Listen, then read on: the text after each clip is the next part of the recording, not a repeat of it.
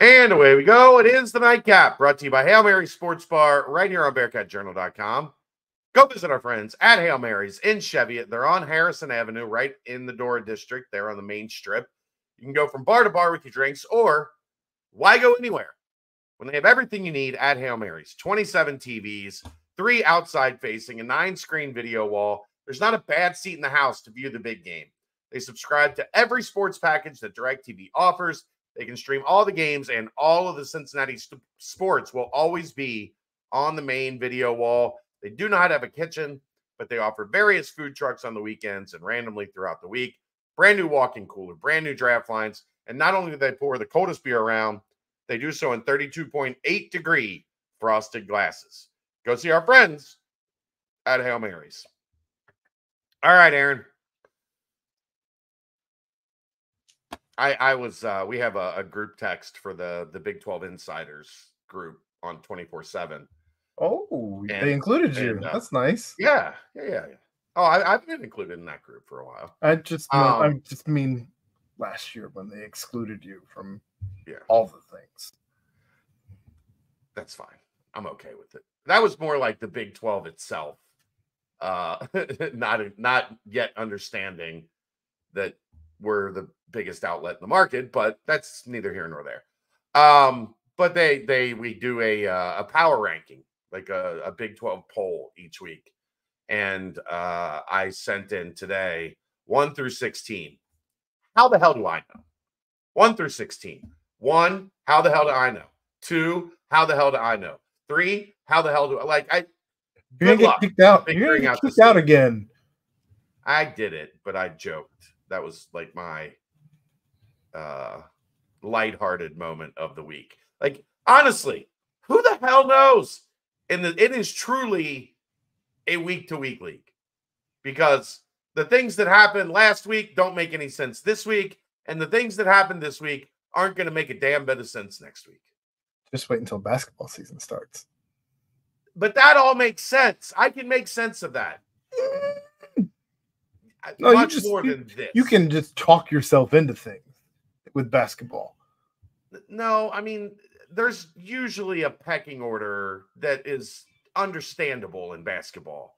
This football league, there's nothing that makes any sense. Not a damn thing. Let's discuss, and we'll get there. Because I think some things did make sense. Arizona 23, Utah 10. This one didn't make sense. I mean, you had to know at some point not having Cam Rising was going to matter for Utah. Their defense is outstanding. Their offense is not a top 10 team when Cam Rising is not there. And it caught up to him last night. Yeah, and Tetaiaroa McMillan has come back to earth and is no longer the video game producing anomaly that we saw in week 1.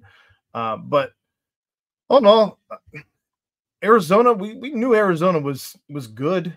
I wouldn't say great, but I would say that Arizona was good to start the season. Arizona, they're 3-1. I mean, 2-1 going into this game. Now 3-1. So I'm not shocked at the outcome of this one. And to your point, when you don't have your superstar quarterback and you're relying on next guy up, sometimes one's going to slip. Yeah, I mean, the thing with Arizona is there were a lot of people, if they didn't have a coaching change, I think most people would have picked them first in this league based off of what they did at the end of last year, the momentum that they had, the talent that they had. But then you add in a coaching change, you lose guys to the portal, you have more instability than you normally would have if you kept your coach. They're obviously still very talented. And the crazy thing, though, Aaron, if you look at it, the leading passer, Utah. The leading rusher, Utah. The leading wide receiver, Utah. And Arizona dominated that game. Like, Arizona controlled that game pretty much throughout. The team that led in turnovers, Arizona. Yeah. So, I said, I mean, they Arizona's created more Created more turnovers, turnovers, yeah. not turned the ball over more. But right. Arizona's good, and they're getting better, and they're probably going to be a problem if they're not a team that sneaks into the conference championship. They just had a major say in it yesterday, and I don't think it's the last time they're going to have a major say, whether it's them or knocking somebody out as we go through the rest of the season. If Arizona has more than 3 losses at the end of the season, I'll be surprised. Yeah, they're really sound. They're really solid. Yeah. I mean, they may not be great in any one specific area, but they're really good across the board. And there's not a lot of that in this league. That's called bookending it. Iowa State, 20. Houston, we have a problem. They are scoreless through two Big 12 games. Not a good look. Not great, Bob. Maybe they just struggle with the 3-3-5. That's probably it. Yeah. Probably it. 72 passing yards for Houston, not good. 171 rushing yards. They did get that going, averaged 5.7, but 2 interceptions. Again, Donovan Smith had one. Zion Chris had the other one. Zion, I thought they were going to start. Did they start Zion Chris and then go to Donovan Smith? I don't think so. I think Donovan Smith started, but I could be wrong. 8 of 12 for 71 yards. Zion Chris 1 of 4 for 1 yard. When you got 2 quarterbacks, you have no quarterback. I mean, credit to Donovan Smith. He completed 3/4 of his passes for 71 yards. But hey, 75% completion percentage. That's pretty good, right? Or no, 66.6% completion percentage. You got there. I got there. It took me a second. It's Sunday night. I'm tired. I'm saying. But yeah, I mean, I think right now you have to say Iowa State's the best team in the league, right? That's who I voted number 1. No. No? You don't have Iowa State number 1? I don't. Oh, you don't have a vote, so. You know who's not number 1, Aaron? Oklahoma State.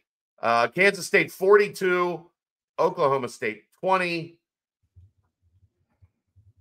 Oklahoma State, I don't think is good, Aaron. And Kansas State, again, if they can play with the lead, Avery Johnson is really good. If they don't play with the lead, I think they're in trouble.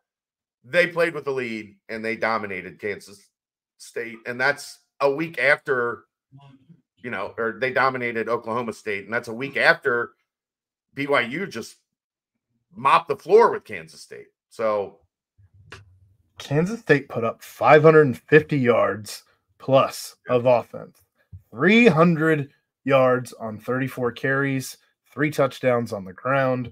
That's largely due in part to DJ Giddens, 15 carries and 187 yards. That's pretty good.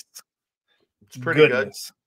But Avery Johnson, 19 to 31, 259 with 3 touchdowns and a pick. On the other side, though, Alan Bowman threw the ball 50 times and only completed 26 of those 50 passes for 364 yards, 1 touchdown, 2 picks. Ollie Gordon, they need to start putting his face on milk cartons around the Stillwater area, because where are you, sir? Where are you? Billboards. Have you seen this man? Amber Alert, whatever it is that you do in Oklahoma, you got to find this dude. 15 carries, 76 yards. And I don't know if you got a chance to watch any of it. He just didn't. I don't feel like he was breaking anything. He wasn't breaking any tackles. It was weird. He just looked average at best. He's not creating any space, and he's not running to any space. Like, there's no green grass. If Ollie Gordon was a horse, he would starve right now, because there's no green grass anywhere in his general vicinity. He's in a desert. He's in a desert looking for the oasis. No name. You ever been to the desert on a horse with no name? What are we just? Is that the theme of the night between the pre-show and where we're at now? We are in all the 70s references. You got me in that, like, that's where my brain is. Good during the pre-show meeting. So yeah. I'm with you though. Oklahoma State, yeah, they're not good. And Gundy, that seat might be getting a little warm. I'll believe it when I see it. I mean, I have to think worst case he finds his way to get to like 500, 4-5, 5-4, a bowl game. Yeah, and then maybe. Yeah, I mean, if you're relying on Alan Bowman, it's only 3 more wins, but I don't know who Oklahoma State. Do they have Houston on the schedule? We could take a look. They got Baylor, Arizona State, Texas Tech, BYU, Baylor, Arizona State, TCU, Texas Tech, Colorado. That's not murderer's row. Well, you skipped over West Virginia as well. I think they got 3 in there. I think they got 3. Probably. Still, things aren't going great in Stillwater. BYU stays hot. They get out huge early. That's Baylor team. Baylor tries to. I'm not ready for that yet. The only reason being they have Aaron. I don't know if you've looked at their numbers. They have no run game at all. Like no, but they got hashtag BYJew, and it is going well out in the Mormon State. I put them 2 behind Iowa State. I don't know what the hell Vegas was thinking, giving Baylor 3.5. I think is what we had it. We talked about that. Yeah. What are you doing? Yeah. It didn't matter that it wasn't at altitude. BYU won this game. I know the final score was 34-28. They were up by, I feel like they were up by 14 at one point, and then they just kind of let off the gas a little bit. It's 31-14 at halftime. Yeah, there you go. 17. You were up 17, and they let the foot off the gas. Yeah, I mean, more offensively. And I think that's where them not having a run game, like they couldn't just, chew clock and try to protect their lead. So I think that can be a thing that is super damaging, especially in this league. If you can't run the ball, you're at a disadvantage most nights, I guess would be the right thing to say. But they have lost, and they're playing well, and that is a very confident group of 26-year-old grown men. Moving on, Dave Aranda's seat has to be the hottest right now in college football. In the conference, anyway. 2-3. College football. After a disappointing year last year, where, I mean, we saw them here. They did not look. UC was bad, and Baylor looked equally as bad. UC should have won that game and found a way to shoot themselves in the foot, but I digress. So yeah, I Baylor is the story of the league so far this year. 5-0, 2-0 in the league. The loser leaves town match against TCU and Kansas at Arrowhead Stadium. TCU 38, Kansas 27. Jalen Daniels was awful again. Not good. Hoover is really good. Like that dude, I don't like much about TCU, but their quarterback can play. I would not say he's really good. I'm okay saying he's good. 28 of 37, 356, 3 touchdowns, 2 picks. You got to stop turning the ball over. He still threw for 300 plus and 3 touchdowns. He did. I didn't say he's average. He's above average. He's good. I just don't think he's really good. I think he's been really good. I mean, his numbers are almost fairly identical to Brendan Sorsby, and we think he's been really good. Well, he also didn't turn the ball over until the announcers were begging every god that they could name on a broadcast. So they could call the first Brendan Sorsby rut. I mean, just I don't know how they still employ Rod Gilmore, but that's neither here nor there. Kansas in trouble, bro. 1-4, 0-2 in the Big 12. It ain't a good look right now. Everybody, and that's going to be the question is, it's not going to get any. Everybody thought Lance Leopold was the architect of that thing. Turns out it might have been their offensive coordinator, who all of a sudden Penn State looks like they can run offense now because he's there. It's not going to get any easier for Kansas to win playing at Arrowhead because, as we have seen, playing at Temple, playing at South Florida, when you're playing in an NFL stadium in front of college fans, it sucks the life out of that. Those stadiums were not built for college games. Yes, I mean, Arrowhead is one of the loudest stadiums in the world. Sure. If Kansas was winning, it would be fine. But they're 1-4 and 0-2 in the Big 12 in a pro market that is not going to care about Kansas football if they're not surprising you. You know what I mean? Like, Kansas has been bad for the entirety of the history of their football program. So they do not have this, like, fan base that has belief, right? They've beaten that out of them over a century. So they fall behind. Guess what? That town's just going to go, I don't care about Kansas football. The Chiefs play on Sunday. I don't know how much you I don't know how much you read or caught any of the pressers on this one, but Lance Leopold, he did say that it starts with the head coach. He's not getting it done. He needs to be better. But then he took the gloves off and went straight at the referee crew. So I don't care if I get fined. And he apparently in the second half was just barking the entire time at one specific ref. I believe his name was Michael Vandervelde. So what I've seen in the couple of games now in Big 12 is Big 12 officiating is kind of what we expected, because all officiating is horrendous, because God forbid we put any of these officials in a union and allow them to hone their craft. Instead, it's a part-time gig while they do real jobs in other places. Yep. They show up for work on Friday and they leave immediately after the game Saturday. Right. Anywho, then finally, something felt off with this. I did not expect this by any stretch of the imagination, but that line felt absurd. UCF by 15.5 or whatever it was. I don't know what it was at kickoff. It was huge on Wednesday when we did this show. Yes.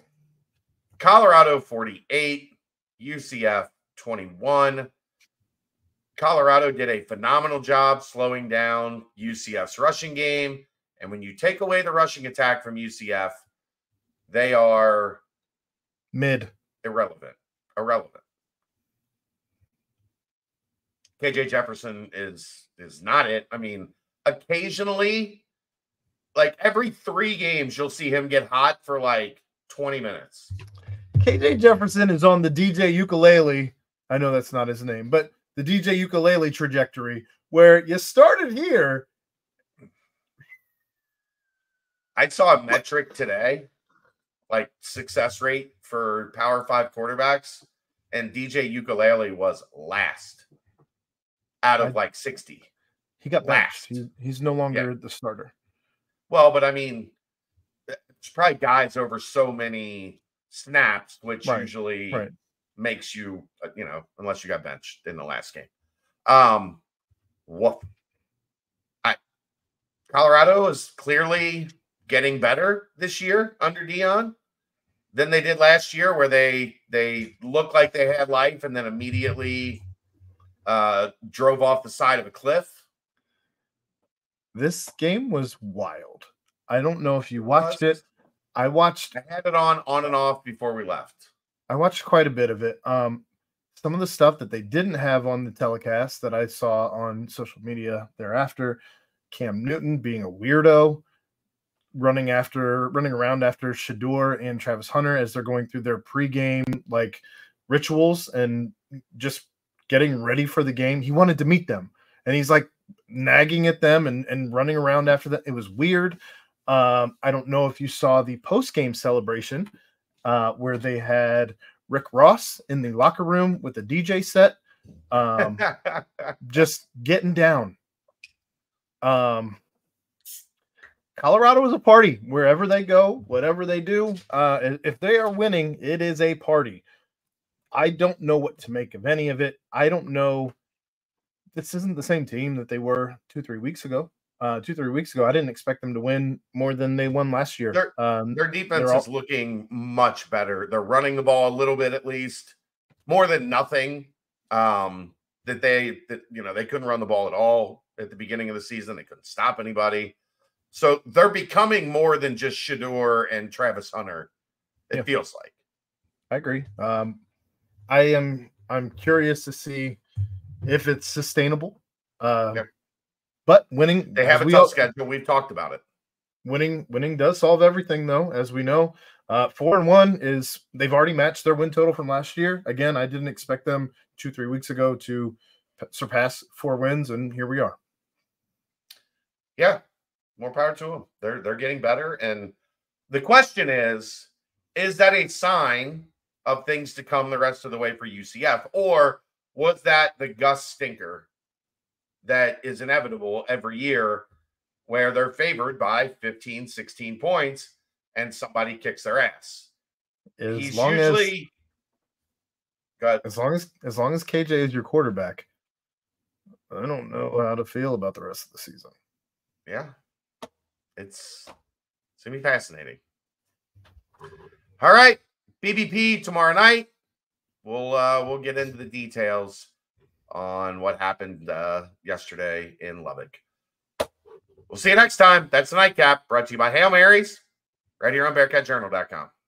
See ya!